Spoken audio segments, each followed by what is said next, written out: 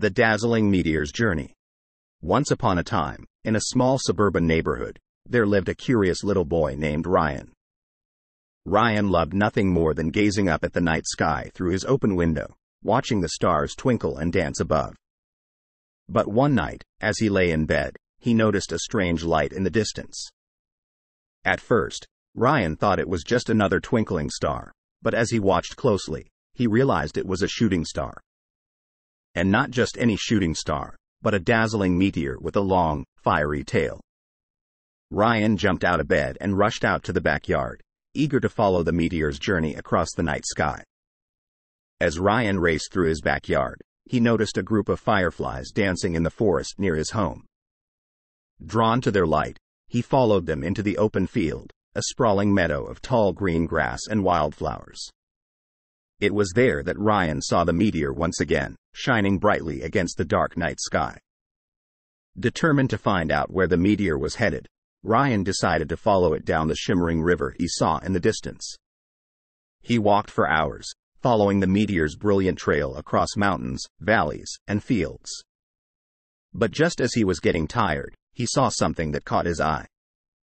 It was a towering waterfall, one of the most beautiful things Ryan had ever seen.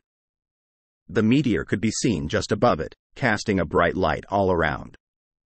Ryan felt he had to get closer, so he climbed up the rocks, getting as close to the waterfall as he could.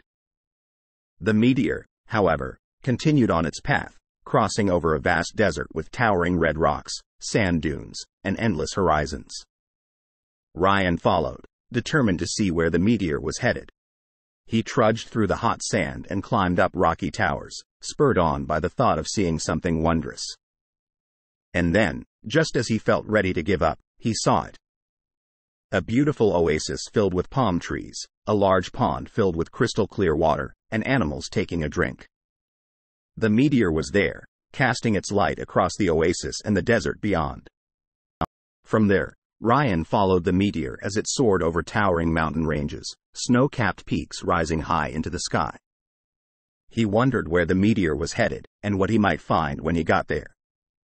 Finally, after hours of following the meteor, Ryan discovered a beautiful garden filled with colorful flowers, tall trees, and a tranquil fountain.